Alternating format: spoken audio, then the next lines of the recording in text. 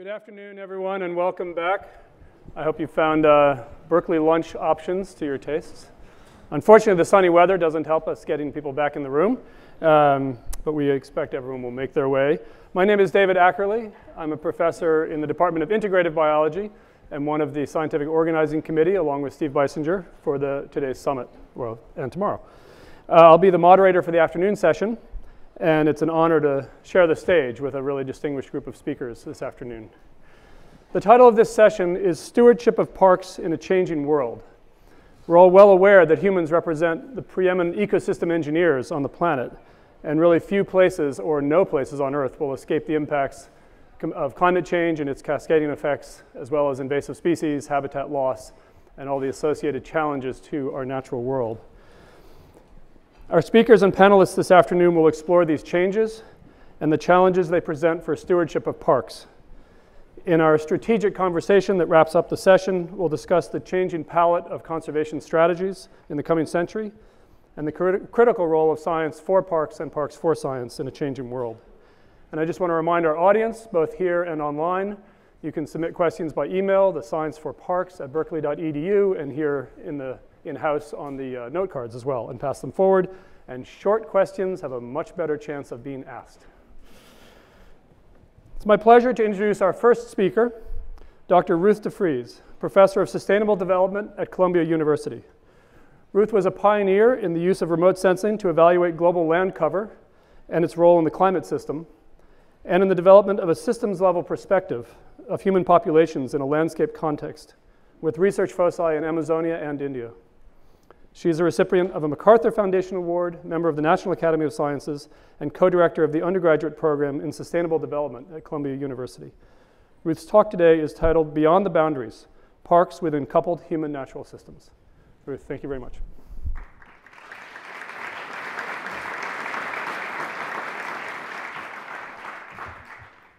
Good afternoon. Thank you to the organizers for this very stimulating and exciting conference. What I'd like to do is pick up on a theme that was alluded to several times this morning by Ernesto and Jane and others, that parks are embedded within larger ecosystems, and our thinking needs to evolve to consider the natural interactions, the social interactions, the economic interactions of those parks with their larger ecosystem. So if I could have an alternative title, it might be this, Look Outside of the Parks. Or maybe another alternative title, It Takes a Functional Landscape to Have a Functional Park. So I want to build on this theme of this coupled human-natural systems in which parks reside. We've seen this before. There was a more attractive-looking version of this graphic earlier today about the conservation success of the last few decades, and certainly of the last few hundred years, where we've seen a large, really impressive increase in the area under protection, and much of this is in the developing world. Whether we can expect that trend to continue is a difficult task, considering the competing uses for land, for food production, for biofuels, for settlements, and so on. One of the key aspects, I think, for the future is building on this conservation success. How do we ensure that the areas that we do have under protection remain functional? So if there's a take-home from what I wanted to say this afternoon, was that we've seen in the last 100 years the success in increasing area of protection, and perhaps the vision for the future for the next 100 years is to keep our success functional by managing the competing goals, and there are strong competing goals out there, which I'll illustrate in a minute, for conservation, livelihoods, and development in the larger landscape in which parks are embedded. This is not a new idea at all.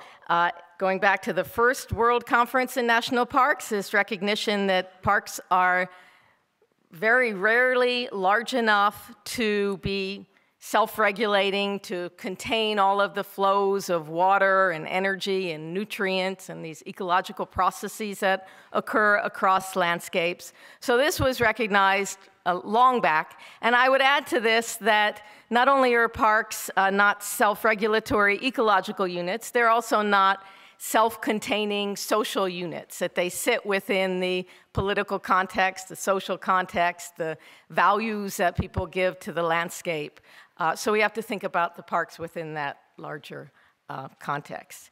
So beyond saying that areas are outside of parks are important, how can we bring our science to bear on this question? A key question, scientific question is, well, what are those areas outside of parks that are really important for the functioning of parks? Parks exists within watersheds, there are migration corridors, there are people that interact. Most of the parks in the world, protected areas in the world, have people living within them, and there are people interacting with parks.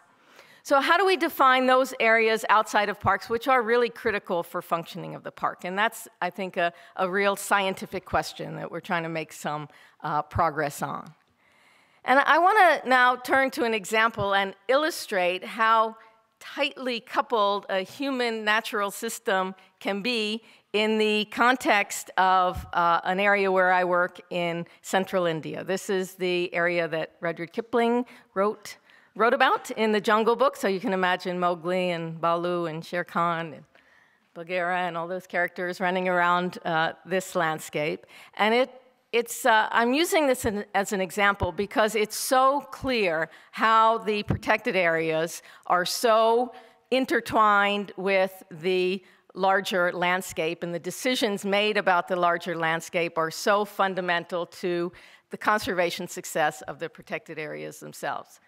I'm also choosing this example because I've just come back from spending several months in this particular landscape, and I spend a lot of time there, and as we heard this morning, viewing the world changes your worldview, and it certainly does when you get on the ground and appreciate all of the different competing interests for land, all of the ways that different values apply to how people want to use land and how that needs to be managed and how those different values are all valid. And the goal for us as scientists is to help provide the information that can help balance those trade-offs and those values. So zooming into this landscape, there are lots of small protected areas. Let me say also that, that another reason for focusing on this landscape is because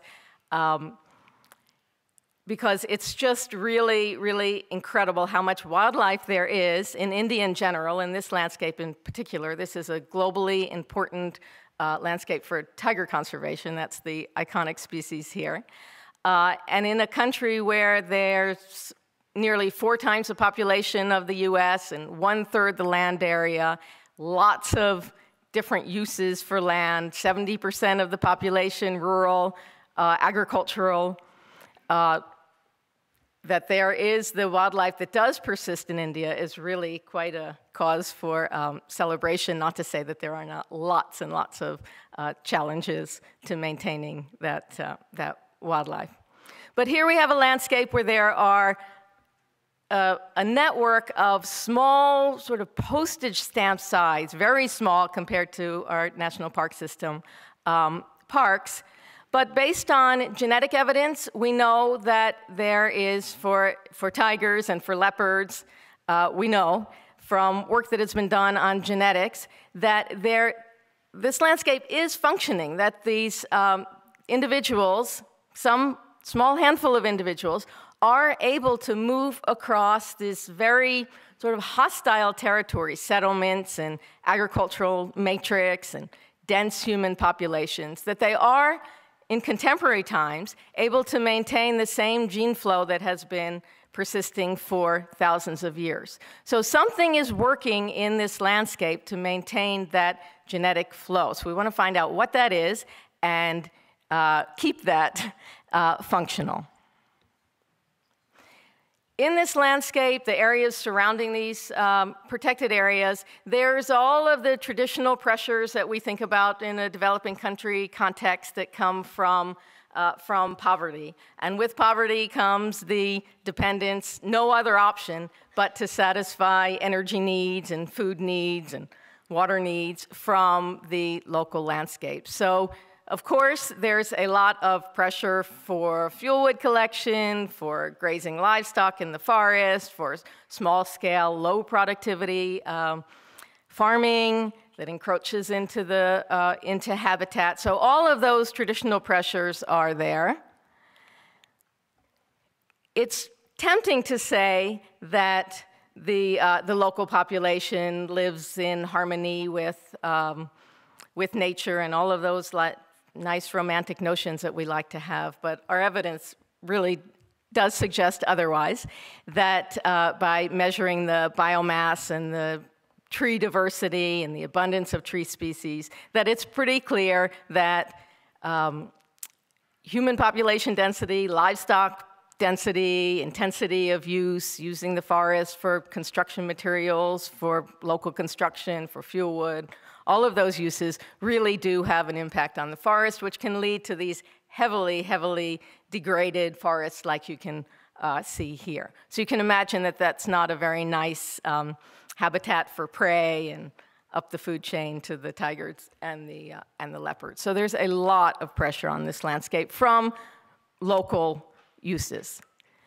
And the people who live around this landscape are really paying the cost for the conservation that we all value. We heard this morning about the conflicts between wildlife and people in the Yosemite context.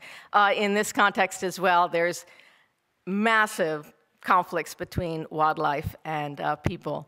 The most dramatic is the livestock kills, the predation on cattle. Here's some work to attempt to map, this is around one particular protected area, to map the risks of predation to be able to inform management about where mitigation measures might be most effective and cost effective to implement.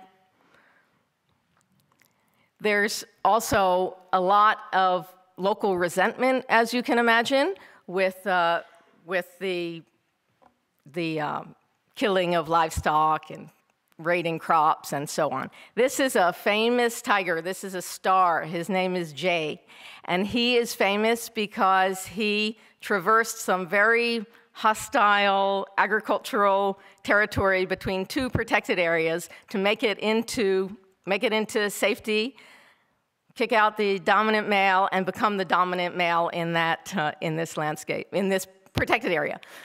He subsists completely from cattle. He doesn't go for the ungulates. He doesn't go for the wild prey. He goes for the cattle that belongs to the people outside of the park. And he is even known to have taken out cattle as they are pulling a bullock cart. So he is quite bold.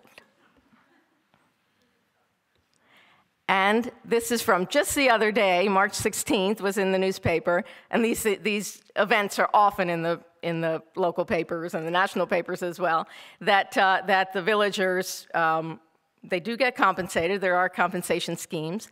But they've clearly don't appreciate this situation very much. They don't appreciate Jay. And there have been known retaliatory killings of the carnivores. So that is a definite risk that Jay is running there. There's also, even less dramatic but more pervasive, the price that the local people pay for conservation that we value is the raiding of their crops. Wild boars are the biggest offender, the ungulates, the monkeys. There's massive crop raiding and loss of crops. Again, this is a attempt to do a risk map of where that crop raiding is most pervasive, again, to consider mitigation measures like fencing and so on that might be able to manage this conflict. This is not a conflict that can really be solved. This is a conflict that needs to be managed. So trying to think of the science that can help with that management. So those are the sort of traditional pressures on parks that you might think about in this developing country context, the fuel wood gathering, the local reliance on resources, and so on. But that's not really what I wanted to focus on here. I want to focus on the growing pressures from national development. There are big aspirations for economic growth in India and in many countries, as there should be. And this comes with the development of infrastructure, of roads, of rails, of mines. This landscape is situated right at the heart, right in the middle of the country. So there's a lot of transportation networks that go on in moving goods from north to south and east to west. Here is a mapping of connectivity to identify those places where the corridors are still functional, and to identify, particularly what we're interested in, is to identify the bottlenecks and the pinch points, to be able to say where are the most important places in this landscape to maintain this functionality and this connectivity. So, spent the last few weeks going around to some of these pinch points where our models are saying that's where the corridors are narrow, to understand what's going on there and to understand what might be needed for managing those places to maintain that functionality. Come across a lot of interesting things in this landscape. One is that highways are a big push for the current government, and as they are throughout the developing world, lots of highway development. There are two particular places which have been very contentious, and this debate has been going on for about a decade, at least a decade. This, between these two protected areas, is a very functional corridor. You can see the forest cover there. And between these protected areas is another functional corridor between these two. You can see that there are corridors throughout this landscape that is what accounts for the success with maintaining the genetic flow to date. So there has been a proposal on the books for a long time to widen the highway. It's currently 2-lane like this, which probably wildlife can cross without too much trouble, but to widen it into a 4-lane highway, because this is a national highway that is heavily used by trucks to transport goods from north to south. So we have this highway, national highway here, and this national highway here, and these two particular stretches have been on the books to be widened for quite some time, and there has just recently been given clearance to widen those highways. So as we speak, construction is underway in those places. Another pinch point that we visited turned out to be an industrial zone, which was hemming in the corridor. Coal mines are pervasive on this landscape, and there are soaring energy demands and plans to extract this coal and use it to satisfy these energy demands, as you can imagine. So and lots of open surface mines, so that's quite a impact on the landscape as well. Power plants, one pinch point that we visited, we came across a newly minted power plant with thermal power plant with a pretty large footprint here. So there is no way that anyone can quite get across that so easily. Tourism has grown enormously in this landscape and in many protected areas in India. And this is really a double-edged sword. This tourism is from domestic, from urban, the growing middle class, and it's really wonderful that they can have the means to go visit the parks and appreciate the rich biological heritage. That's the one side. The other side is the expansion of resorts and lodges and swimming pools and jeeps and all of these things has been rapid and not particularly well managed, and has, in at least one instance, really severed one of the corridors. So that's another aspect. if the tigers can make it across all of that, the roads, the highways, the rails, the mines, the tourist resorts, they might come across something like this. Chilies, drying, large expanse, big agricultural matrix here. Despite all of that, there still are functional corridors in this landscape. So there's a real opportunity here to use science, to work with managers, to figure out what can work without just saying no to all development, because that does not work. To say no to roads, or no to highways, no to rails, no to these aspects which are really very important for economic development is not a winning argument. So we're trying to use our science to figure out how to balance these objectives. These issues are in the paper almost daily, going to the Supreme Court, different decisions by different ministries. It's a high-profile issue, I would say. So I gave that example from India as an extremely tightly coupled human-natural system. The same concepts apply to our parks here and everywhere around the world. So here's an effort by one of my colleagues to try to map the areas around some of the parks to identify those critical places outside which are important for maintaining the functionality of the park. But that's one scientific question, but it's really an extremely complex one, that when we think about managing the whole coupled human-natural system outside of parks, it's really not business as usual. We have to recognize that conservation is just one concern out of many, and most often the development concerns take get the upper hand. We have to recognize that this infrastructure development in the developing world is critical, and we cannot just sit back and oppose. We also have to recognize that the park managers don't have administrative control over what happens in the larger landscape. And that really calls for a different kind of science. How do we use our science to inform balancing these different competing objectives? How do we bring in the economics, the social aspects, the values, to add to all of the wonderful science that we have inside of parks? So it's really a very complex and challenging problem once we step out of the parks. Parks themselves are complex, and once we step out into the larger landscape, we increase the complexity by leaps and bounds. So just to end where I began, that if we think about where I see the vision for the future for the next 100 years is in managing these competing goals for conservation, livelihoods, development in landscapes outside of parks to keep the functionality of the conservation success that we have had. So, thank you.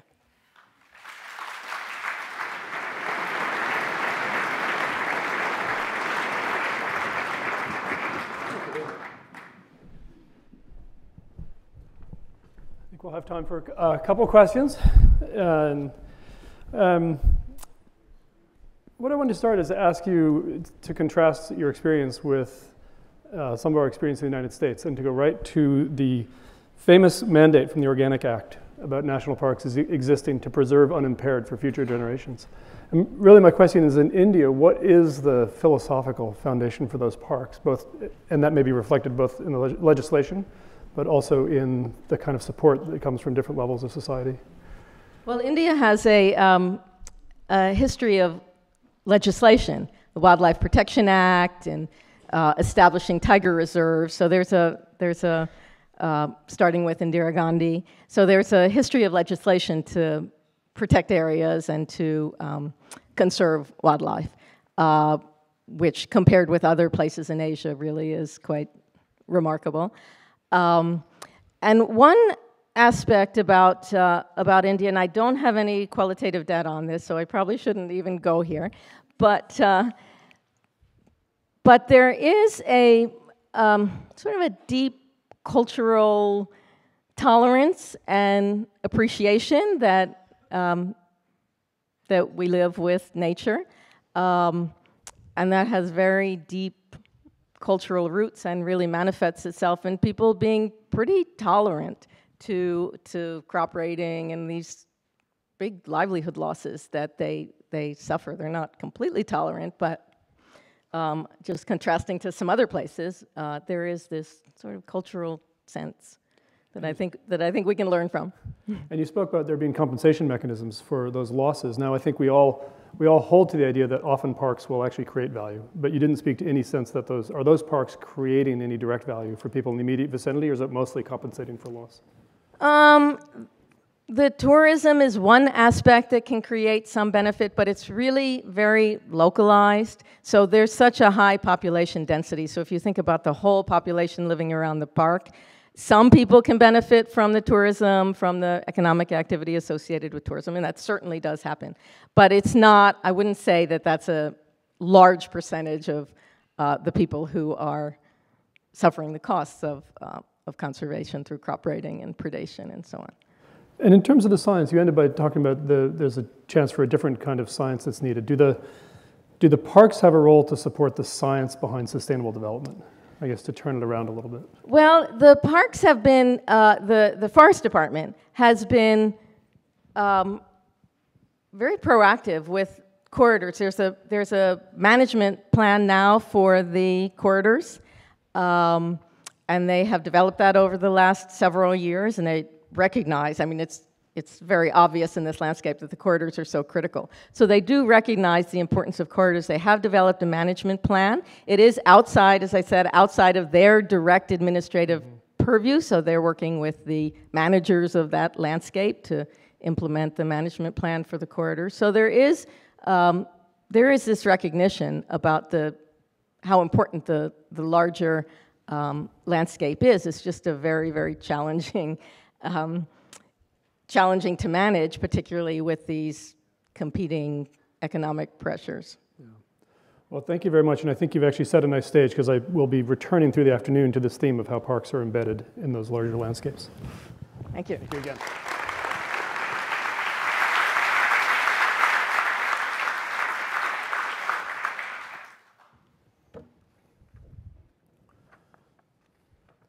I'm pleased to welcome our next speaker, Dr. Monica Turner, Professor of Ecology at the University of Wisconsin-Madison.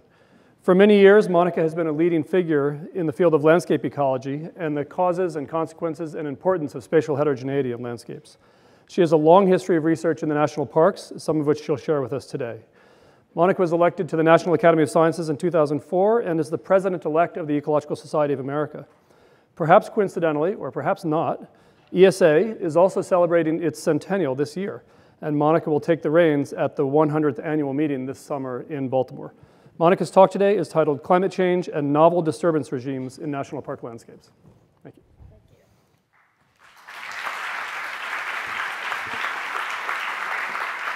Thank you, and thank you to the organizers, to Dave and Steve and the others for the opportunity to participate in this meeting and to address you today. At the outset, I'd also just like to acknowledge my collaborators and co-authors and also recognize the variety of funding sources that have supported the work that I'll be sharing with you today. Now, we've seen this picture a couple of times, this painting from Thomas Moran, and obviously I'm stating what we already here recognize, that national parks really are our national treasures. They are protecting and preserving iconic aspects of our scenery, aspects of our natural heritage, things we really value.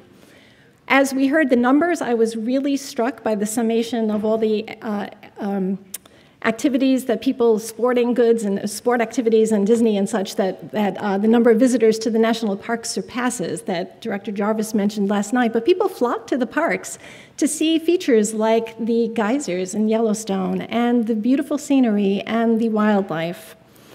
So what happens when this happens? We haven't talked about this yet at the meeting, but the summer of 1988, how many of you remember that? So many of you. How many of you were Park Service people at that time? So fewer. So this was a huge challenge, not only to the managers of Yellowstone, but also to the public and to our perception of what is a national park, what constitutes good stewardship, what constitutes impairment. So these fires are now widely recognized as ushering in the new era of fire activity throughout the West. And what they left behind was this. Is this scenic?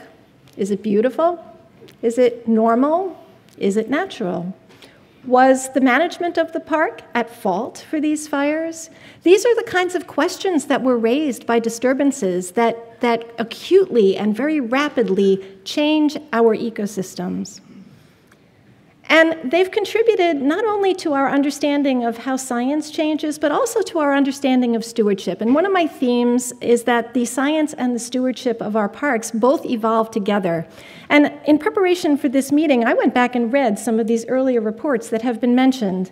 And I would just mention that ecologists for the early part of the century had very much subscribed to a balance of nature approach. We thought that ecosystems could be maintained in a desirable but static state. We could keep them there the way we wanted them. And that philosophy, very much reflecting the science of its time, is in the Leopold report, which states that a national park should present a vignette of primitive America.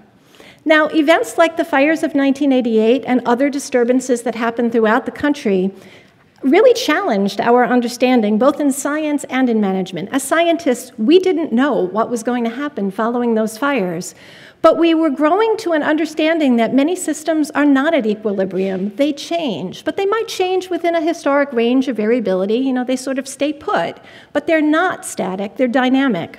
And the Risser report on science and the national parks, which came out in 1992, it recognized that directly and said to conserve ecosystems unchanged is simply impossible.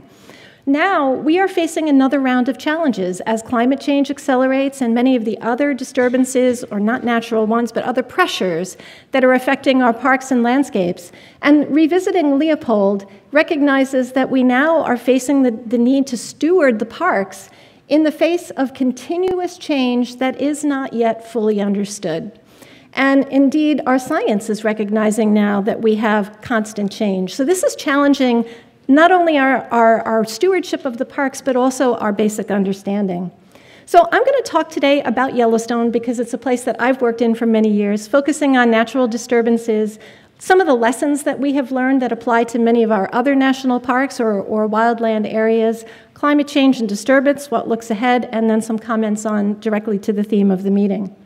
Now, you all know where Yellowstone is, but it is the other Y park, so it's not Yosemite. I'm in Wyoming now. So the greater Yellowstone ecosystem is very big. It includes over 80,000 square kilometers. It's centered on Yellowstone Park proper. It includes also Grand Teton National Park and a variety of other federal lands around it. Yellowstone is dominated by coniferous forests and lodgepole pine, my friend. Some people think they're boring forests, but they're wonderful forests, but dominated extensively also by lodgepole pine. Now, fire is not new in this system, and it's not new even to the people who have been in this place. And I went back and read some of the journals from the early explorers. And Nathaniel Langford ended up being the first superintendent of Yellowstone National Park, but he was the person who kept the journal for the Washburn expedition, which was one of the early explorations of Yellowstone. And in one of the entries, and there are numerous that refer, they say that we broke camp at 9:30 in the morning, traveling along the edge of the Firehole River near the rapids, passing thence through a long stretch of fallen timber blackened by fire for about 4 miles. And it probably looked something like this when they were traversing that area. And actually, I think it was a fire that burned in 1862, because we can go back and figure out the origin of the stand of trees in that region where that journal went through. So they knew about it, they've commented on it in the past. But nonetheless, when 1988 came along, the size and the severity of the fires are outlined in the perimeters here in the red, really surprised everybody, science and management alike. The media decried Yellowstone as being destroyed. They burned under extreme climate conditions, and that's important. So they burned under severe drought, very, very high winds. They were not caused by fire suppression. I'll say it again. They were not caused by fire suppression. And I know I'm speaking to an audience that knows that, but I'm always surprised at how that perception continues to this day. They did, because they occurred in a national park where we didn't go in and seed, we didn't cut the trees down, we didn't do all sorts of active management. They provided an unprecedented opportunity for scientists to understand what happens in response to these kinds of events. Now, you don't have to read this. They've been well studied, and I'm drawing on quite a bit of research that has happened over the past 25 years. Now, fire is not the only player. The other big major disturbance is our native bark beetles, Dendroctonus, of the genus. But they bore under the bark of the trees. They kill individual trees by girdling them. And Yellowstone, if you've been out in the greater Yellowstone region in the early 2000s, a lot of the forests that you looked at would have looked like this. There have been widespread, extensive outbreaks of native bark beetles throughout all of the western United States, synchronously among different species of beetle and their host and affecting their host tree. So this has also raised questions. Is this impaired? Is this good stewardship? Is there something that we have done wrong or differently? So those questions have arisen as well. Now, it's important to note that the beetles are native. They're always present, but their populations fluctuate a lot over time. So periodically, they experience outbreaks where the populations erupt. We say they mass attack because they gang up and attack individual trees. It produces widespread mortality only of large trees. They don't go after the little ones, and they're not affecting anything in the understory. Again, climate plays a really key role in this natural disturbance too. Stressed trees that are experiencing drought conditions are less able to defend themselves from the outbreak. They're more vulnerable. And then secondly, when winter conditions are especially warm, the beetles survive over the wintertime, and that sustains the outbreak as well. Now again, given that we're in national park and wilderness areas where we're not going in and harvesting the trees or managing actively, we've had opportunities again to study the ecological effects of another disturbance when we allow natural processes to dominate. We have also been working extensively on these for the past number of years, and I'll be drawing synthesis points from there. So what are some of the lessons that have come out of this science that we've done following these natural disturbances? One is that large fires that are infrequent, they replace the stand, they are business as usual in these kinds of landscapes. We learned that partly by work by Bill Rami, that was science for science's sake prior to the 1988 fires, and suddenly became very management relevant that summer. And paleo work from Kathy Whitlock and colleagues. But since the Ice Age ended, the last Ice Age ended, we have had fires at 100 to 300 year intervals, large, severe, in Yellowstone. And they are driven by climate, not by variations in fuels. Those of you who remember this, the fires even jumped across the Grand Canyon of the Yellowstone, so they were not paying attention to small variations in fuel. They burned through forests of all age and structures. We've also learned a lot about heterogeneity. Natural disturbances don't create moonscapes. They create very complex heterogeneous mosaics that have a lot of ecologically important functions. So this picture from a helicopter in October of '88 shows the mosaic of the '88 fires. That sets up the structure of the landscape and the forests for the decades to centuries to come. The beetle outbreaks shown here are a much finer grain disturbance because they're affecting individual trees, not the entire, all the trees. It's not a stand replacing disturbance, but that's adding another layer of functionally important heterogeneity. We also have learned that bark beetles don't cause, nor do they worsen wildfires. This has been a topic of quite a lot of interest throughout the West because as the beetle outbreaks progress, they kill the trees, they have brown needles, they are flammable and dry, but they're also starting to shed, and then we progress as we go along. And many people expected that these forests that have been affected by the beetles would just be tinderboxes waiting to burn.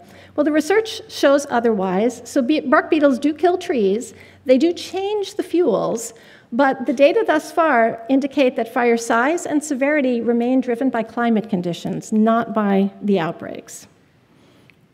The other thing I would say is really the big bottom line is that the forests of Yellowstone have been remarkably resilient to these disturbances. So I took this picture in October of '88. It is color, it's not black and white.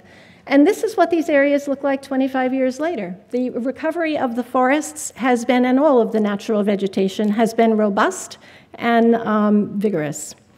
However, what are we looking at when we look ahead? So in the future, if we look at the climate projections, Yellowstone is projected to be a lot hotter and a lot drier. This is one of the nicest ways I have found to show what this looks like. This is the western United States in the forested areas in 1988, with the red colors indicating drought or moisture deficit. So you can see the droughtiest places are centered right on Yellowstone, right where we had the fires.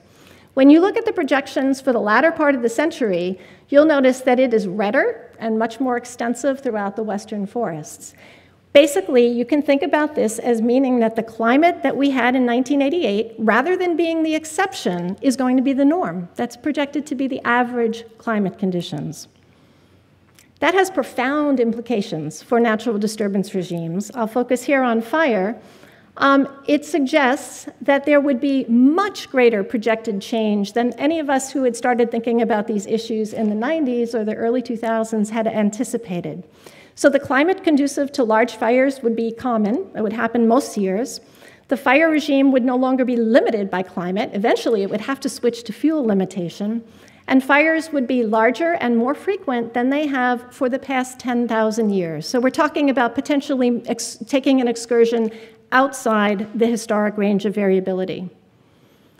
Now, the implications of that for the biota are of keen interest. We don't have the answers yet. These are things that we're now starting to work on. We want to know what might happen, when might it happen, why, what are the mechanisms.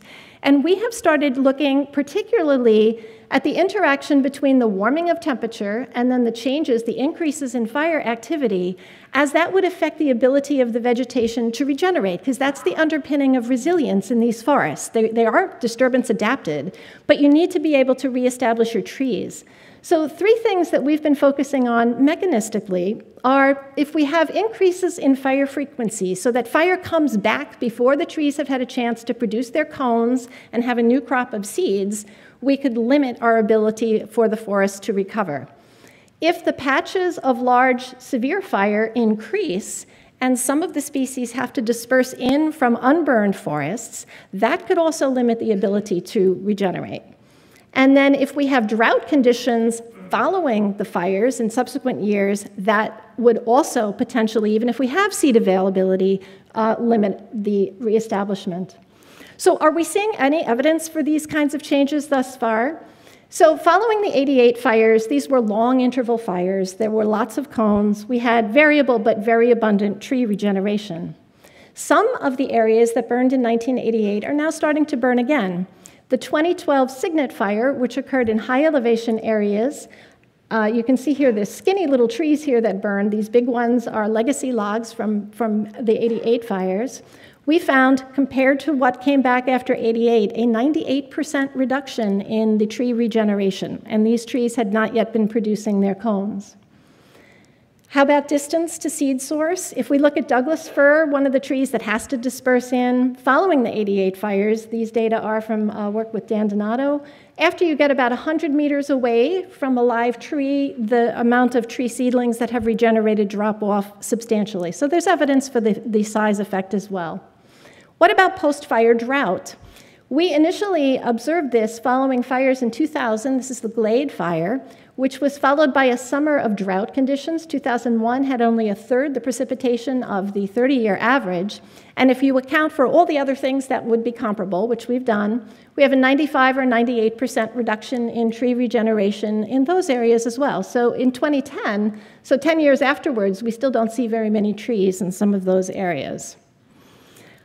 With a George Melendez Wright Fellowship, Brian Harvey, who just recently finished his PhD in my lab, was able to sample across a wide range of fires followed by wet or dry conditions in Grand Teton, Yellowstone, and Glacier National Parks.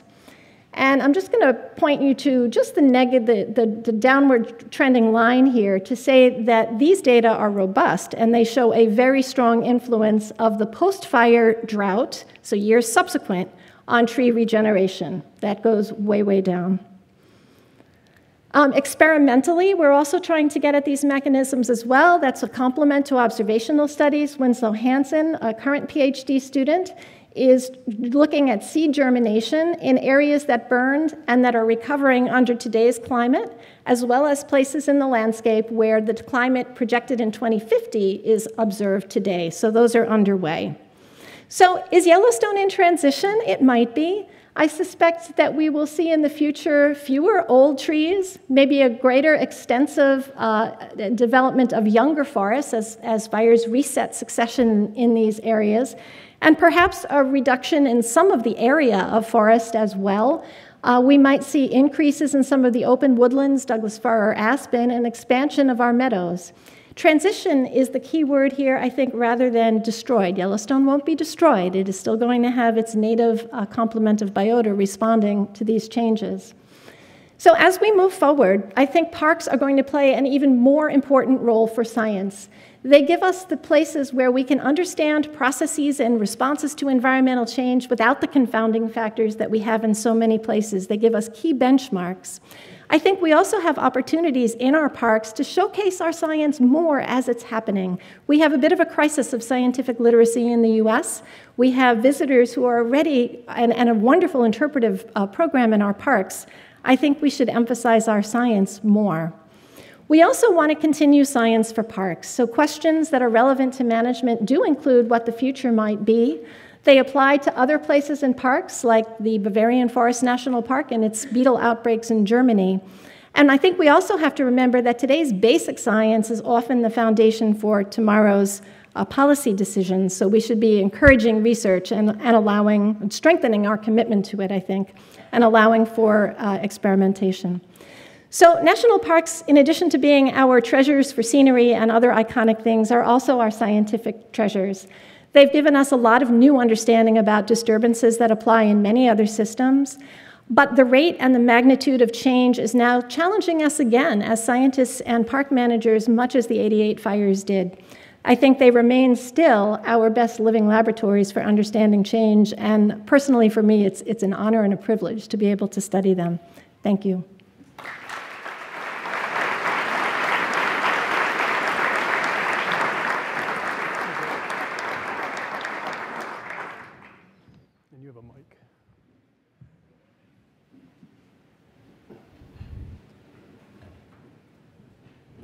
Monica, you brought up resilience, which has become a bit of a holy grail for management in a new world. And I want to maybe pose I won't say whether I hold this view, but maybe some do, that even resilience sometimes seems to be not that much of a shift from an equilibrium view, because it's still about returning to a pre-disturbance state or recovery. Is it really up to the task of ecosystems in transformation, in change, as a conceptual foundation? Yeah, I think it is, in the sense that what we want to do is understand the conditions and the reasons that allow for a return of the same category of system. You might still see changes in the species that are present and in their relative abundances, but does the system still behave in a similar way? I think it does, but then we also want to understand what causes tipping points to be exceeded. So under what conditions, in Yellowstone, for example, might we see a shift from a forest ecosystem to a non-forest ecosystem? So I think that the concepts and the theory are extremely useful if we think through the reasoning for why and under what conditions and where in the landscape we might see these different pathways taking place. I think we may be mistaken if we think we can manage for resilience. I think we may have to understand it and plan for some of the changes, but I'm not sure that we can quite manage for it. And that's where I think it may be a little bit of a holy grail that we can't achieve. In some ways, it seems like fires are the moment that may trigger transformations. I mean, they often are. And as you said, if a different system returns. So at what kind of research would be needed for the Park Service to manage for transformation? To say the path of least resistance for this ecosystem is not that the lodgepole pine forest comes back, and there's another path that we can embark on and embrace and say that's okay. Yeah. So I think that with the Park Service, when I think about managing for response to fire, I guess I still subscribe to a hands-off approach. So I'm not in favor of having the parks introduce, say, ponderosa pine to Yellowstone because it might be better adapted to the future. I think we want to still be able to observe how the system adapts, because I think it'll surprise us, and I'm not sure that we know enough to go in and be heavy-handed about that kind of management. When I have been speaking a lot with some of the staff in Yellowstone and in other places, one of the things I do try to reassure people about is that when we see changes happening, it's not going to be uniform across the board in Yellowstone or anywhere else. I don't think we'll necessarily lose our dominant tree species. Whitebark pine is a question, but the topographic complexity and the time dimensions of the successional processes, I don't think we understand well enough yet, and I don't think we want to assume that everything is going to be gone. I don't subscribe to that. So we often hear that uncertainty is an obstacle to moving forward. As a scientist, what can we offer? Is reducing uncertainty fundamentally a research goal that we need to focus on, or is it much more about managing in the face of somehow embracing that uncertainty, but still being able to move forward? Yeah, I think it's embracing the uncertainty, not actually trying to reduce it.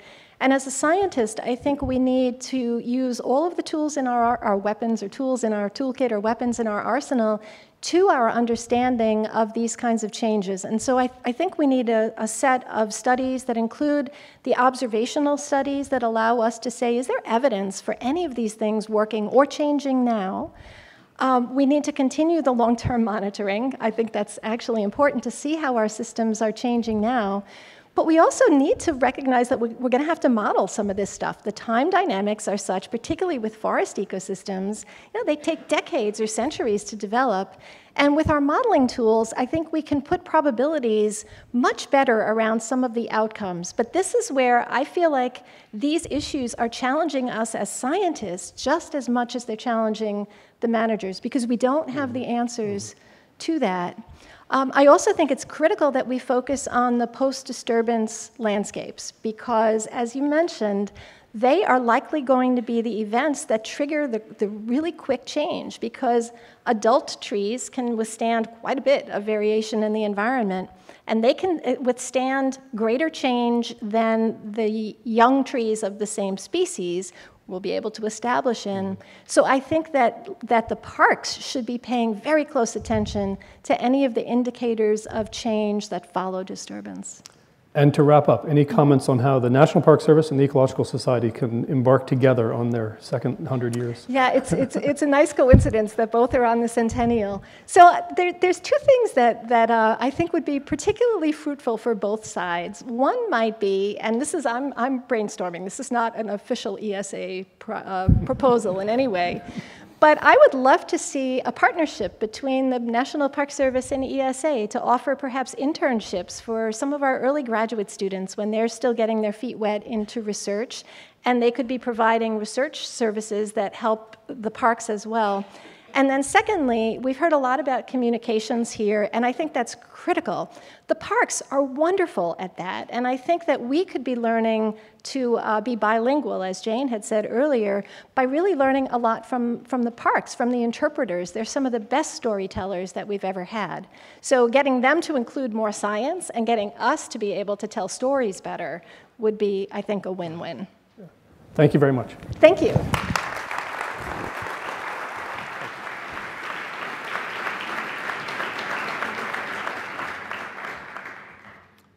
And you and Hugh can have it out over coffee about monitoring. It's a pleasure for me to welcome our next speaker, Dr. Daniel Simberloff, Professor of Environmental Science at the University of Tennessee.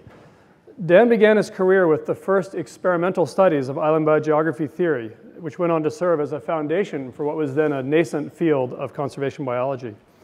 His research has impacted many fields of ecology, and he's also been somewhat relentless, some might say, in his pursuit of the application of the best science to policy in many arenas. Dan has served on the Federal Invasive Species Advisory Council and played a key role in the issuance of Executive Order 13112 by President Clinton, establishing a federal regulatory basis to limit the introduction and the enhanced control of invasive species. Dan's talk today is titled Biological Invasions in the National Parks and in Park Science. Thanks. Thank you very much, David, and thanks also to the members of the steering committee for inviting me. It's a very exciting conference. I've already learned a huge amount, and I'm very grateful to have been invited. As is well known, the founding of the parks wasn't in any way for science, and it didn't have anything to say about biological invasions. Of course, the idea of natural curiosities in their natural condition could be interpreted that way, but nature was all about tourism, and nature was construed as scenery. With the American Antiquities Act, which established national monuments, this introduced what turned out to be a persistent sort of schizophrenia in the National Park Service attitude and treatment of invasions, because it's said to preserve historic landmarks, etc., many of which had introduced plants for landscaping or other reasons in the era that was to be preserved. The Organic Act, again, it did talk about wildlife, natural, etc., leaving them unimpaired. But on the other hand, it didn't say anything specific about non-native species, and it granted the privilege to graze livestock in the national parks. So it perpetuated this sort of schizophrenia. I guess this manifested itself most obviously in the introduction of fishes for sport fishing. First, I guess, in 1881 with rainbow trout into Yellowstone, but soon thereafter into all the major parks. Formerly fishless Crater Lake, Glacier, Yosemite, Sequoia, etc. By 1920, Yellowstone had 4 introduced species of trout. It wasn't only fishes. Sequoia had Chinese pheasant, it had turkey. Many of the parks had plants for landscaping or for forage at times. So there were a lot of deliberate introductions in the parks. And this led in 1921 to resolutions by the then very young Ecological Society of America and the considerably older AAAS, pointing to this as a problem, citing some research showing inimical ecological impacts and saying it has to stop. And the Park Service responded, Horace Albright, this statement, and then when he was director, this statement saying, yes, we're going to do this, but they gave tremendous leeway to the superintendents of the individual parks, many of whom continued to introduce fishes and plants and occasionally other things. And as scientists within and outside the Park Service complained, Stephen Mather and then Albright didn't act on the complaints and supported the superintendent. So this went on and on and on. Then the Wright report, which is referred to in your program and others have pointed to here, in 1932, very forcefully pointed to this problem and said, we have to do something about this. But it didn't really happen.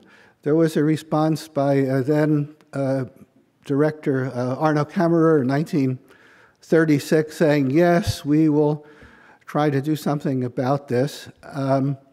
But there was still introduction of fishes and of plants and probably of other things.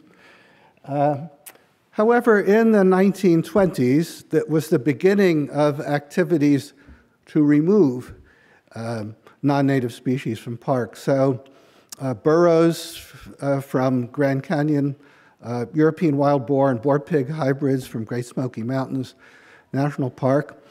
And it's interesting that the parks initiated in the 20s and continued in the 30s really good science to show the impacts of these introduced species.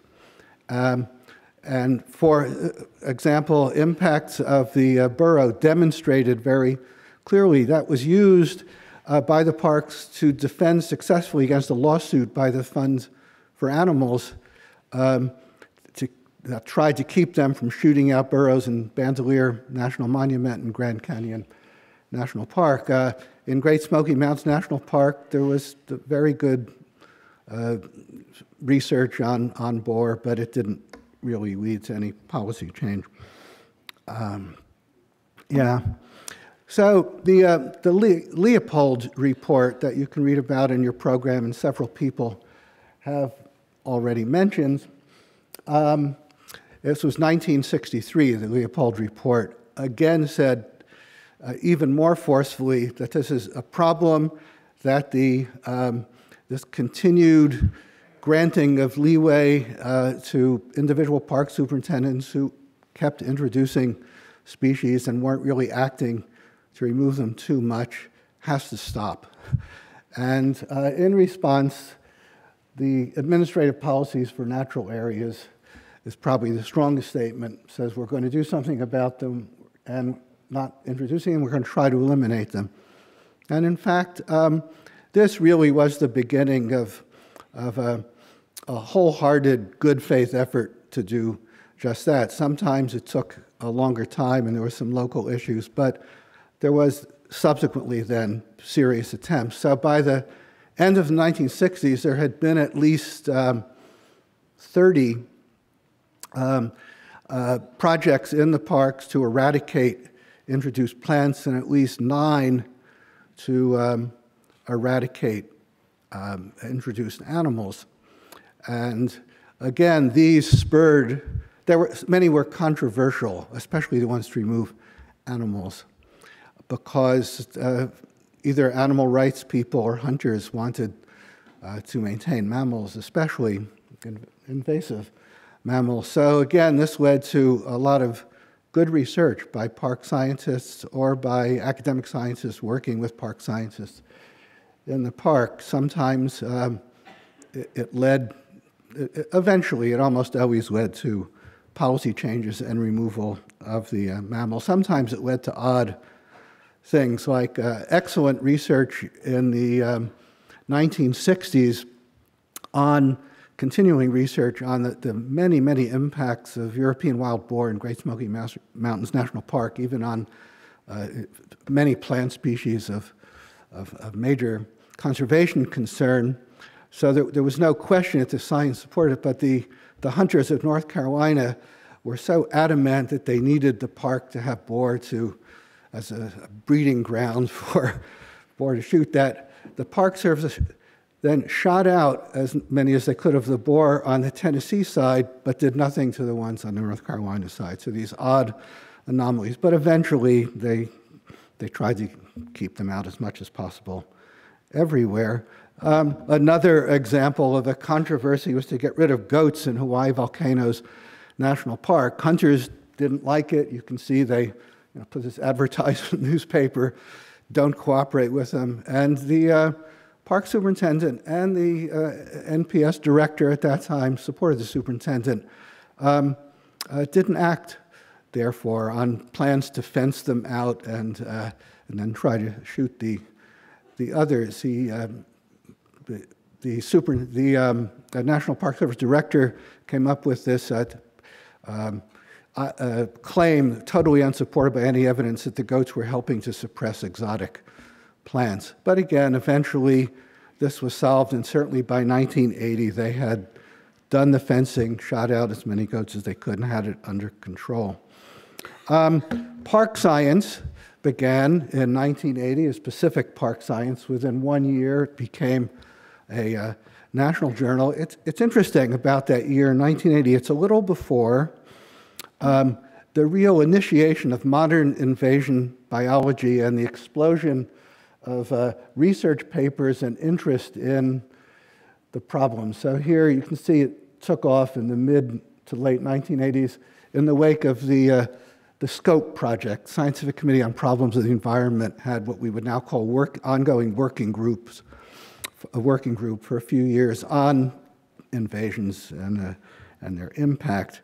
And park science came along right about that time. As you can see, it was aimed originally at park managers, heavy emphasis on management. It was really, and it was stated by the director at that time, that this was to further the objectives of the cooperative park studies units that were to bring together park scientists and managers and university scientists to bring about more effective management of invasives. And throughout its lifetime, up until today, it's always had lots of articles on, not only on management of invasive non-native species, but on just their biology and on their impact, and factors that bring them to the parks, et cetera. So the journal itself had tremendous vicissitudes in frequency of appearance, number of pages. The red line is the total number of pages through the years, but the blue line is the number of articles about introduced species. So far, there have been 222 of them, so it's been a major component of the journal, which is interesting, and sometimes it's even dominated. So in 1981, there were only 52 pages in the journal that year. There were 10 different articles about introduced species, about burrows and kikayou grass and Klamath weed and sheetgrass and small Indian mongoose, rats, et cetera, et cetera. And research in the parks really, by academic and by park scientists, played a very major role in the early explosion of interest and invasions and recognition of the problem. So in the SCOPE project that really founded the modern field, there was a paper in both volumes, actually, there were papers by Peter Vitusek on his work on fire tree, showing that as a nitrogen fixer on a nitrogen-poor new island of Hawaii, it was fertilizing the island and changing the entire ecosystem. And also a paper by Jack Ewell on the effect of Melaleuca and Brazilian pepper in Everglades National Park, especially through their changing the fire regime. And as the sort of house organ of the National Park Service, there's lots and lots of papers in the first 15 years or so journal about various impacts of introduced species. I could have genuflected to Jane Lubchenco and added some marine ones, like most recently lionfish has been in the park science. These were somewhat more heavily aimed at management than in the academic literature of the time, but some were really about impact and not management. But they were pretty similar in many ways. And the main way is that all the literature at that time, in the first decade or two after the SCOPE conference, was on the impacts of a particular invader on a particular native species or small group of them. They could eat them, or they could trample them, or they could infect them with a disease, or they could hybridize with them. But I call these like one-on-one sorts of impacts. And those are the kinds of papers that dominated park science and the academic literature at the time. And I should also at this time point out that the first 10 or 20 years of the journal had a number of really, several people repeatedly published in it, and two deserve a lot of credit, I think. Susan Bratton and Lloyd Loop published over and over again on plants, on animals, on impact, on how we have to do something. And they don't get as much credit, probably because they have no University of California, Berkeley connection, but people don't know about them. But they are really responsible, I believe, for the increasing focus of the Park Service and of the entire academic community on this issue.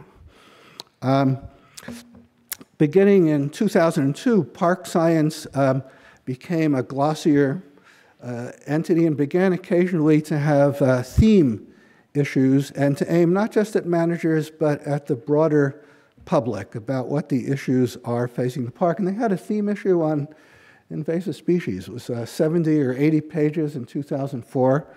That was really quite remarkable. It had a lot on management, but also a lot just on the biology of invaders and on various issues relating to invasion, but not management. It could even be a primer in invasion biology. Even today it could be. It's a very nice piece of work.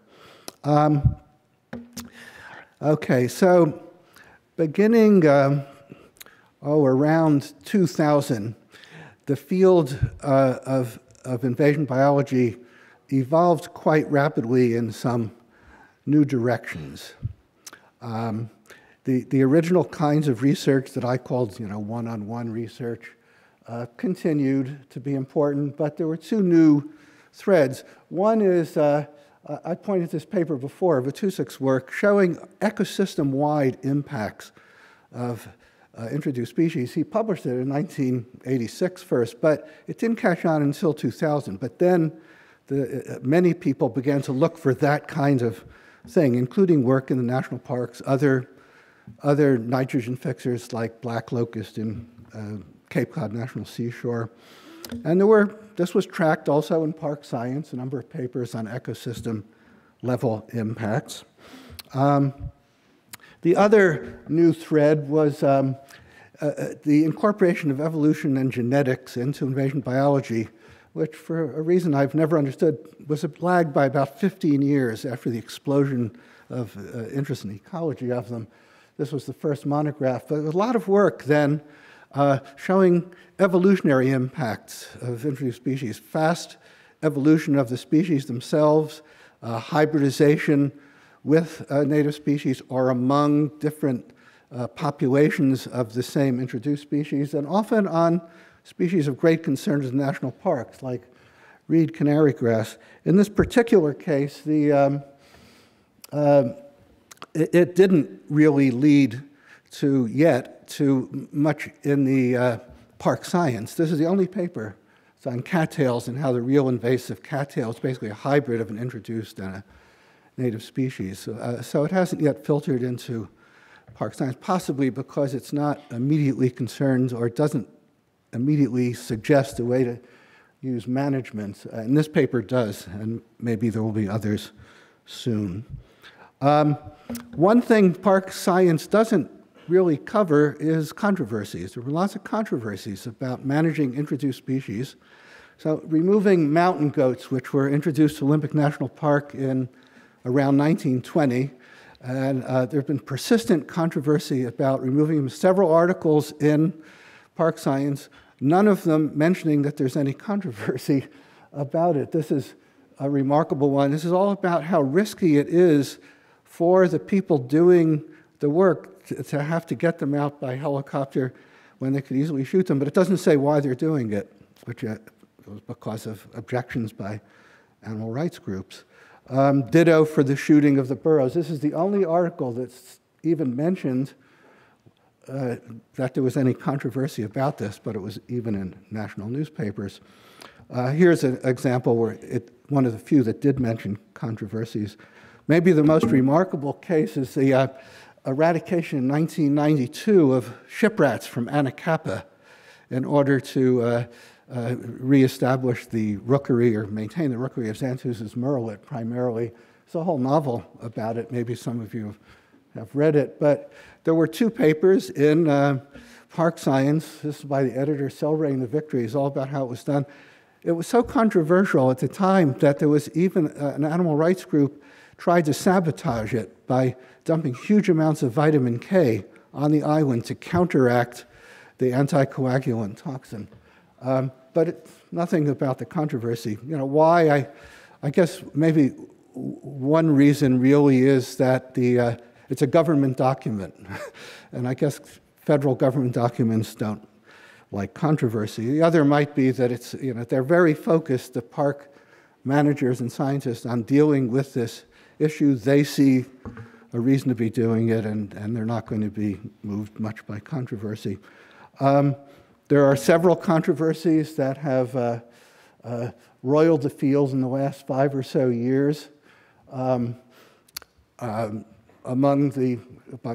By a small group of what I think are misguided people. Ed Wilson mentioned two of them earlier, Emma Morris, the writer, and Peter Kariva, the chief scientist of Nature Conservancy, are part of this small group. And this hasn't also shown up in Park Science, even though there are many, many academic articles and meetings about it. I suppose because the policy of the parks is very clear. We're going to keep them out if we can. We're going to try to manage them and reduce them and eliminate them if we can. And I guess to the people doing it, arguments about things like xenophobia, et cetera, seem awfully academic. So I'll mention that, well, I guess I should go back. The one that, the objection that could be really damaging is the claim that we can't really do anything about it. But we can do something about it. And the pages of Park Science have many articles about how they've successfully dealt with an invasive species problem. I don't have time to talk about them. Just one example would be Australian paperbark in Everglades National Park and surrounding area. It was long viewed as a hopeless case. It covered a huge amount of the park, and it's been greatly reduced, and it's continuing to be reduced by a combination of improved technologies, and that's just one of many success stories. So I'll close by talking about the problems today. There are in the national park system today about 6,500 non-native species. Undoubtedly, the most famous one is the Burmese python, whose arrival in Everglades National Park coincided perfectly with the plummeting of all of the populations of medium-sized and large-sized mammals, 90% or more. And so it's having a huge, huge impact. You would not think that there'd be any controversy about trying to keep them from spreading and trying to eliminate them, but our friends in the U.S. Association of Reptile Keepers, I don't know if any of you are here, don't like what the federal government is doing to try to cut them back and keep them from spreading. But anyway, this is just, for the Everglades, the leading edge of lots of invasions. There are, as you can see, somewhere around 400 or 500 established invasive species, some of which are quite consequential, like old world climbing fern. And there are victories. I've already talked about Australian paperbark. Australian pine has been quite well managed.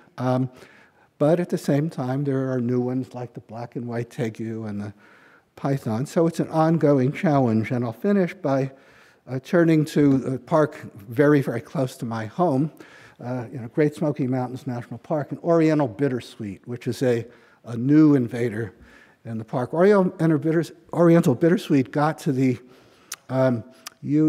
region in the mid-1980s and was possibly introduced to the U.S. also by Frederick Law Olmsted, the famous landscape architect, who was the master architect for the landscaping of both UC Berkeley and Stanford.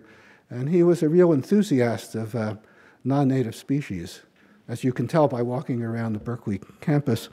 And he was the landscape architect for the Biltmore Estate near Asheville, North Carolina, and established a nursery for plantings for the Biltmore Estate. And he then allowed the nursery to be used by other people for landscaping. And that's how it all started. The first time it showed up in the park was these two dots in 1994. Fontana Lake was formed when the TVA dammed the Little Tennessee River in 1944, creating a large lake, and many homes now around the lake, which is what the TVA wanted, actually, and near the lake, and many of them are landscaped with exotic plants. So it's not a surprise that this is where it first showed up. Next showed up here, and over the years has spread and spread and spread and spread.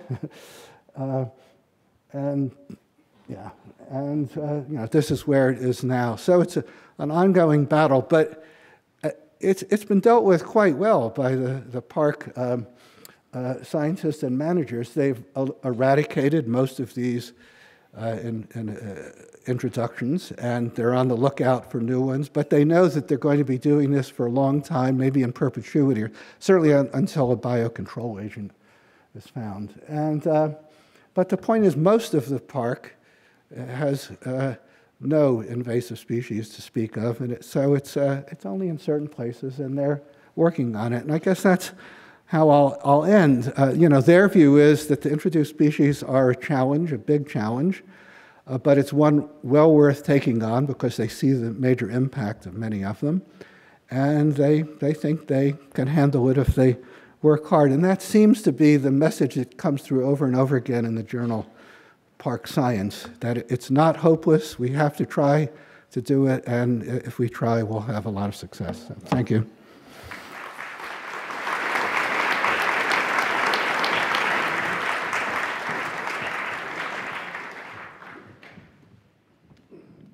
We're going to have time for a couple questions and try to keep ourselves on schedule, and I'm going to draw on one from the audience. And my own interests, in a time of climate change, we talk a lot about species shifting, and climate change is anthropogenic. So at what point are species that are responding to climate a human-introduced species? Are they ever non-native? Is this going to blur the line of that baseline? One is, what will happen to non-native species already present, and will range changes be so substantial that they bring a native species into an area that's very far from where it had been? And I'm talking only about the non-native ones, the ones that are brought discontinuously from elsewhere. And of course, there's now been sufficient research to show that many of them are going to change their ranges in one way or the other. Some will be inhibited by global warming, for example, bat white nose syndrome. But the research, I think, shows that more will be facilitated and spread, and it will make it harder for park personnel and others to deal with them. They're non-natives, but as I said, there are successes, there are many successes, and there are new technologies that have worked in particular cases, and I think we have to keep trying. With respect to the native species spreading because of climate change, I don't believe they should be managed. So just quickly to pursue it, when that discontinuous, is that a clear criterion, you think, that we'll be able to maintain of how far away something came from, to be sure, clear? 99% of the time, we know, as with Olmsted, it was carried from the old world to here, and there are very few examples where there's really ambiguity about whether it's discontinuous or not. And I know we'll return to this later in the panel discussion. So I think at the end you really characterize some of those arguments about maybe some of the ambiguity of invasives as, in your view, not ones that carry much weight. But if you think about communicating with the general public, and we've talked a lot about the importance of communication, I mean, it does seem that sometimes, how can we just get out there and say biodiversity is good except for these? Is there a communication problem that we're not coming to grips with, of being able to make both of those statements simultaneously? I think there is a communication problem, and I think most of these, almost all of them except for the objections to management based on animal rights, are a question of greater education about the real impacts, the fact that many are subtle but nevertheless consequential. We learn more and more about it all the time. We know many of them that are established and don't seem to have an impact for a while, and suddenly explode across the landscape for one reason or another. And the entire gamut of impacts, ecological impacts, many of which the public does worry about, have to be made clearer. And I don't think we've done a great job of communicating that, but I think it's certainly possible. Yeah. Well, I'm sure we will return to these issues, so everyone keep these questions in mind as we go on to park management questions later in the day. Thank you very much, Dan.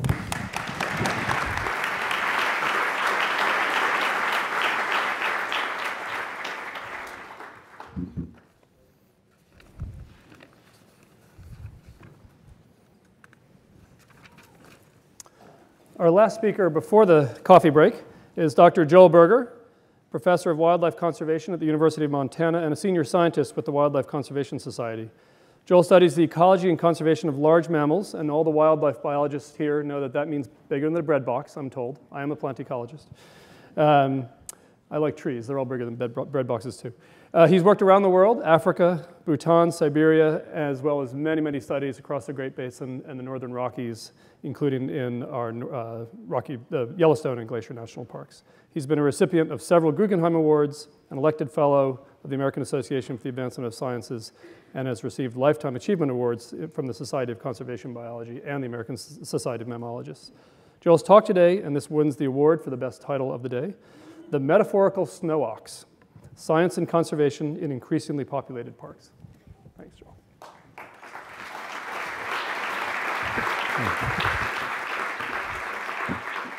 So I'd like to begin by first thanking Dave and Steve on behalf of UC Berkeley. I'd like to thank the Park Service. I'd like to thank National Geographic and KUED.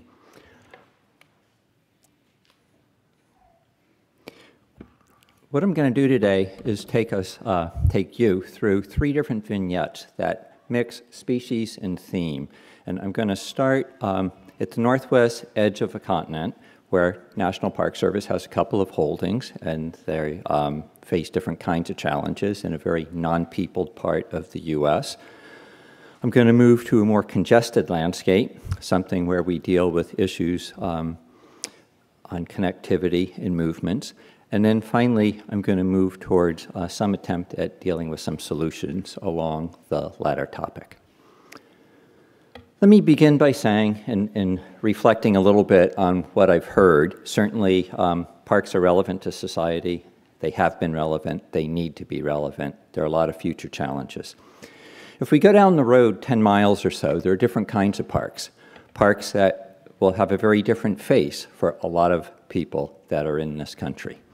And when we think about what these different kinds of parks bring forth, they bring forth different kinds of visions. We heard a little bit about economics. We've heard a lot about biodiversity. And at some point, these work together, and at some point, they don't. We do know that when we think about visitation, and John Jarvis talked about this with respect to more sports than I've put up here, but if we take the 5 major sports and we look at what the total attendance has been a couple of years ago, something like 140 million visitors. We also heard from John that twice that number come to national parks. We know that we have crowded playing fields in a lot of different arenas. When we think about the lower U.S., we know that we have issues that deal with increasing populations, increasing challenges, as we've heard from a number of speakers, and also increasing isolation. When we look towards Alaska, we have twice the landmass of national park units, but less than 1% of the visitation. Issues about relevance are important and will continue to grow and to be more important for society. One of the key attractions, and we've heard this multiple times in multiple ways, tend to be wildlife. When we think about an artificial line between economics and biodiversity, and I do say artificial, certainly we know that not only gateway communities in Africa, but also in the US, as well as in Canada and a number of other parts of the world, tend to receive benefits. And these benefits go deep, and they go in a lot of different ways. What I'm going to do today is to talk about a metaphorical large mammal, the snow oxen, and I will use the snow oxen for different kinds of challenges that deal with species that roam widely, that require a lot of space, and that run into and encounter conflicts with people, not only on the borders, but beyond. And so I'm going to take us through 3 different parcels, climate, I'll talk about isolation, I'll talk about migration.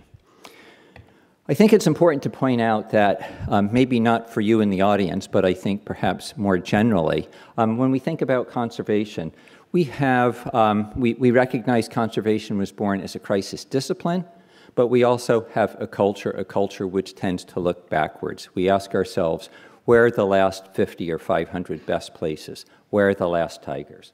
Where are the last pandas? And somehow we need to reverse that and be thinking forward. What I also want to do today is to be mindful of the NPS diverse missions, which include research, of course, elements that include muddy boots, but bringing this back towards what multiple speakers have said, towards society. And so of the first vignette, I want to take us to the northwest edge of North America, focus on challenges that come with living in Arctic environments, and focus on a species at the top of the world, musk oxen. Musk oxen are a misnomer. They're neither makers of musk, nor are they oxen, but that's what they're known as. And the question that I want to address first, and then work with you through some logic, is whether climate change or something else may be affecting species at the edge of its range. And so first the species, because musk oxen, as you'll see here in the very middle of the point towards, are the least known large mammal in North America. We don't know much about them. We do know that their closest relative is another alpine or cold-adapted obligate, mountain goats, feeling the pinch from climate-forcing changes as well. Musk oxen are well known behaviorally for an odd type of defense system, herd defense. They don't run, they form collective herds. These are what they're protecting, oftentimes, youngsters. Males buffeted, one on the left, one on the right, female in the center for sexual dimorphism. And potential predators in the system, traditionally wolves, sometimes grizzly bears, and perhaps a new member on the block, polar bears. I'll come back to that. So when we look at the range of muskox, there are a lot of reasons to think that they would be heat intolerant, and physiological studies certainly confirm that. So what I want to do is just to fall back and go a little bit deeper on persistence and demography, looking at populations here labeled A, B, and C. A and B are NPS units. C is U.S. Fish and Wildlife Service, also called Arctic National Wildlife Refuge. When we do this, note that A and B differ in trajectories. A has a high rate of population growth across 30 to 40 years. B is reasonably stable, now declining. C, Arctic Refuge, has pretty much collapsed. So what I'm going to do is to capitalize on the variation between A and B here and ask just some fundamental applied questions. Well, why do they vary? Climate or something else? How would we know? And so in terms of structuring hypotheses, the only one that I'll touch on today is food, shown on your bottom left. Methods, reasonably invasive for the first 4 years of our work. We've radiocollared more than 200 animals. I've worked with Lane Adams of USGS during those 4 years, gather a lot of physiological information, body mass, other kind of life history, and direct metrics. But since then, we've gone towards non-invasive approaches, far less impacting on the species, less impacting on the biologists doing the study, and less bureaucracy for NPS. I'll point out that we do fecal assessments, so we can look at pregnancy. We use DNA to segregate males from females. We've also been focused on stress hormones. In addition to this, we've been doing photo imaging. And so below the tepid sun, you'll see a herd of muskox. On the far left of your screen, you'll see a human approaching. We need to be within about 40 meters to get photogrammetric shots, which will be accurate, which allow us then to project the head sizes of the animals. We can look at incremental changes across years, just as plant ecologists, some plant ecologists will use tree rings to look at abiotic drivers as well. So again, where I'm going with this, why did the two populations vary? Non-invasive follow-up, usually in the winter time, lots of cold weather gear, different than here in Berkeley. So testing a food hypothesis. If, and I say if, nutrition is constraining one population than another relative to the other, what we could do is make some predictions. The predictions would be that there were differences in body size, differences in condition, differences in pregnancy, differences potentially in body mass. So what do we know? So if we look at these metrics on the left, if we look at the direction, I'll just read no, not really, no, no. All right, so what am I saying? Food is probably not limiting. What are other factors? Well, adult survival could be. Notice on the bottom left, the grizzly bear. That bear is on top of a muskox. If you look at the collar is shredded. That animal did not die a peaceful death. But if we look at the differences between the two populations, no difference. Okay, so not adult survival, not food. What about juvenile recruitment? Okay, so thinking about juvenile recruitment, what we have is a situation here shown in brown and in white or gray. Yes, consistent differences, strong differences. What are the causes? What are the factors that contribute potentially most? Well, I want to focus on an interaction between predation and bring in a human effect, an indirect human effect. That is that with human harvest, we have an increasing asymmetry in sex ratios, adult sex ratios, and this may have an effect on social structure or on juvenile recruitment. How might this be working? Here's an adult male, adult female. What happens when males aren't in groups? So if males are playing a strong role, what we could do is we could suggest that maybe groups with and without males vary in terms of how they are going to respond, and maybe this triggers a difference in predation by grizzly bears. So let's go back to natural history. On top of this hill, we have a muskoxen group with 3 new offspring, babies. Here, working on the below, I'll enhance this. 5 grizzly bears working their way up to the top of the hill. We can't see these interactions. You know, we don't have the advantages that some of the people who gather really hard-earned data in Yellowstone, but we can't do this kind of study in the Arctic, nor as is done in Serengeti. So what we're doing is we're using animal models to get a better handle as to what may be going on in these systems. What we're doing is using a bear model.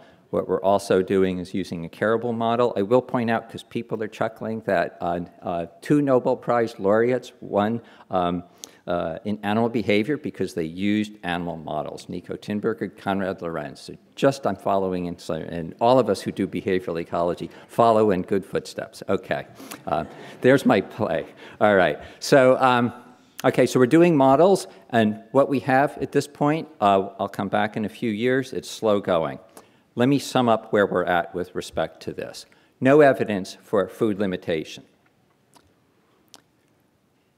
We've used remote sensing. We continue to do it. It's a good way to dovetail what we're learning and finding, but it's not in and of itself a good substitute for being on the ground and for understanding interactions.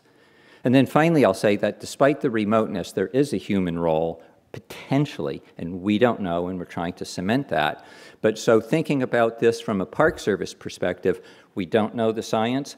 Oftentimes, in so many systems, we're not going to have the best scientific knowledge, but we need to think forth how we go forward. So what I want to do is turn where we don't know the science from a not a crowded landscape to move into my second vignette, where we have better idea of the science and where we understand a little bit more what's going on with respect to humans and habitat challenges, and focus on park size and park size constraints. Of course, we have hard edges, park boundaries, the one for Yellowstone, Targhee National Forest adjacent to it, Santa Monica Mountains National Recreation Area with the LA Basin unfolding. Key challenges, we've heard about some of these. I think Monica Turner mentioned a couple, wide-ranging species, park units. So the issue is, what does the science tell us about disconnected mammals? If we think about isolation, we think about population viability. I'll first focus in Florida. Think about road systems, think about Florida cougar, and based on what's been known for quite a while, but a recent paper also points now to morphological anomalies, kink tails. This could be a good surrogate as a fitness measure. It's an indirect measure, but it's certainly illustrative of genetic problems. We can go to something that is fully connected, most of our bison populations. What we know from probably the most inbred population, that in Badlands National Park without founders for 80 years, 5 individuals born missing different limbs. So lots of different issues. When I ask when's the last time we've seen a 3-legged wildebeest, we certainly can see 3-legged bison, but not 3-legged wildebeest. What we know, of course, is that for large species, bigger than a bread box, there are challenges by reserve size. So for my last vignette, what I want to do is just to say we know some of the science, isolation creates issues. The question is, what do we do about these issues? And so what I want to do is to focus on connectivity. I'm going to go back and deal in a system that I've worked in for about a dozen years, the Greater Yellowstone, talk about long-distance migration, and ask about migration beyond parks.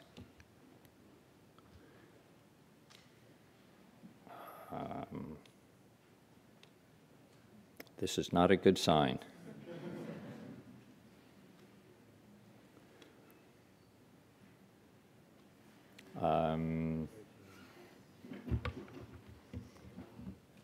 Unlike Ernesto, I'm going to wait for a second. Sorry, Steve.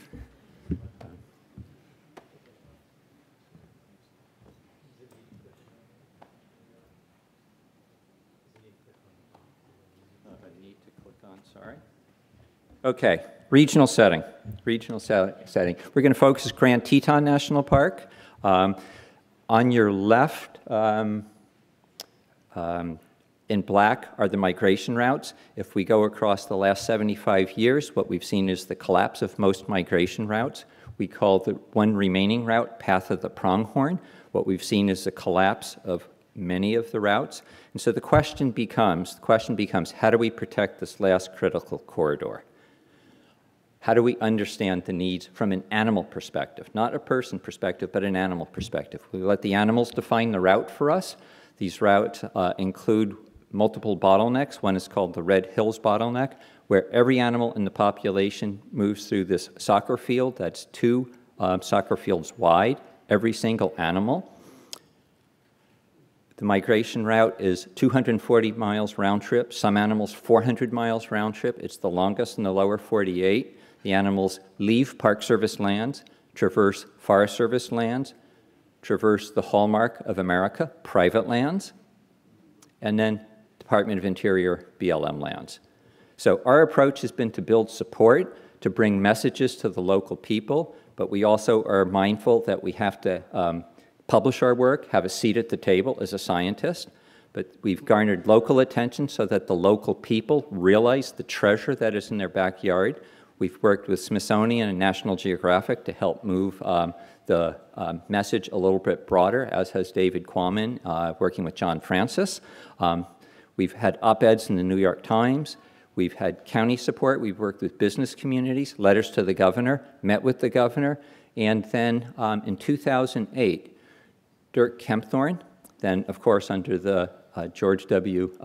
Bush administration, with an illustration of bipartisan support, indicated that there was more than $1 million to be dedicated to this. And so thinking beyond NPS, and park superintendents work covertly and overtly with us to step beyond their formal boundaries to make this happen.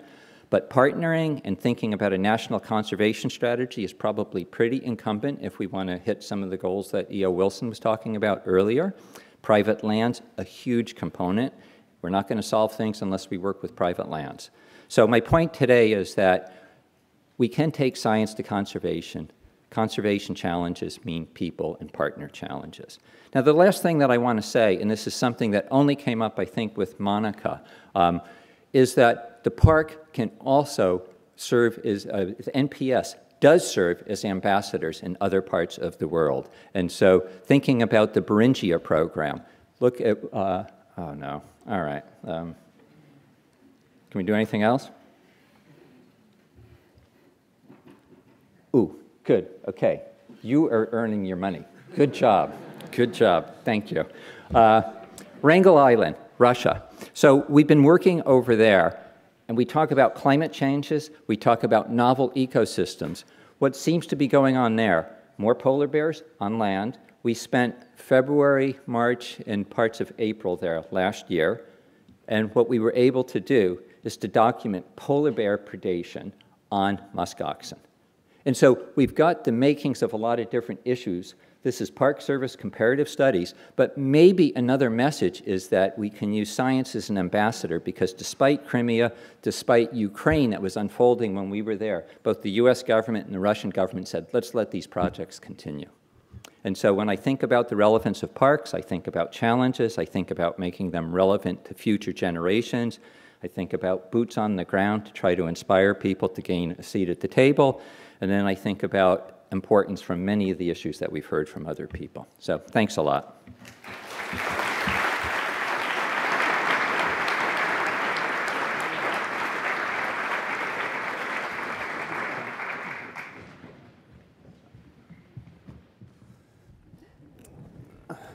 So in dealing with all the partners you described, and especially if you have cases where you might encounter opposition, at least initially, to some of the conservation outside the parks, is it the science that is the compelling argument to a broader audience, or is it some version of the science translated into maybe some other terms? I think... Can you grab this? You need your mic, sorry. Thank you, thank you. I think the messaging that comes in this case with migration, not calling it ecological phenomena, but talking about migration of something in somebody's backyard is pretty important, especially pointing out that in the Western Hemisphere, in this case, the pronghorn issue, between the Canadian border and the tip of Patagonia, there is no other mammal that migrates further. So making it a gee whiz, something that they should care about, is important. But building bonds, knowing that people aren't going to get screwed by having some environmental guy or somebody who's not part of their town coming in and talking, and realizing that we can count on people and that people are people. I think that the human touch is pretty important. Partnership, and I know that NPS certainly extends in a lot of the places that I've worked to the communities outside the parks. And then going to the other end, in terms of the legislation behind this kind of conservation, the early legislation around migratory organisms was for birds, which could get from here to there on their own. Is there a gap there in terms of the kinds of authority that's needed to handle these long-range migratory mammal species? I think the ones that are most off the radar right now are marine mammals. I mean, certainly people who work on marine mammals are on the radar, but I don't think the public, people think about bats, they think about birds, they think about monarch butterflies, they might think about bison or wildebeest or, maybe pronghorn, but off the radar are so much that are occurring in marine systems. And I think that, moving that up is also a way to get a lot of people excited. Well, this continues us on our theme about how parks are embedded in these very large landscapes. We've slid a little bit behind, so just before we stop here, we're going to slide 5 minutes later on the schedule. It gives you maybe a slightly curtailed coffee break, and we ask you to please be back at 3:15. Thank you very much, Joel. Thanks.